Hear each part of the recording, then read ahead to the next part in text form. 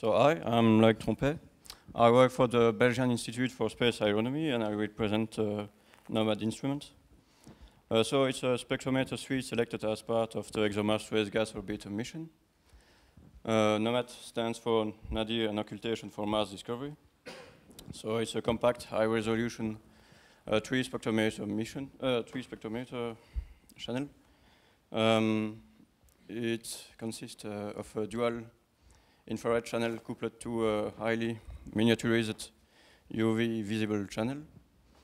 The SO channel, SO stands for Nadir for solar occultation, is a copy of the SOAR instrument that was developed for the Venus Express mission.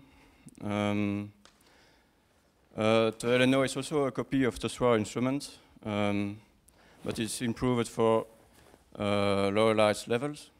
So it's able to make nadir and solar occultation.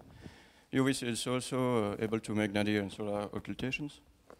As you know, the TGO has has many science objectives, and NOMAD will improve the characterization of the chemical composition of the Martian atmosphere by detecting a broad suite of trace gases and key isotopes.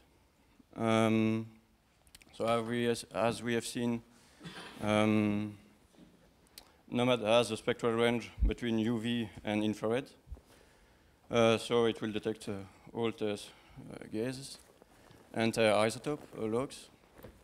NOMAD will also improve our knowledge of the climatology on Mars, and it will also improve our knowledge of the possible source and sinks, which could be a photochemical process, or dust and or ice-related process, such as triboelectricity or releases from the polar ices.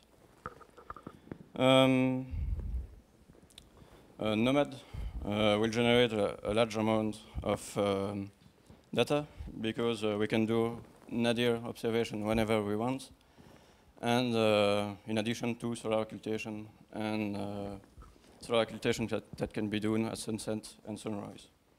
So, okay, thank you for your attention. Thank you.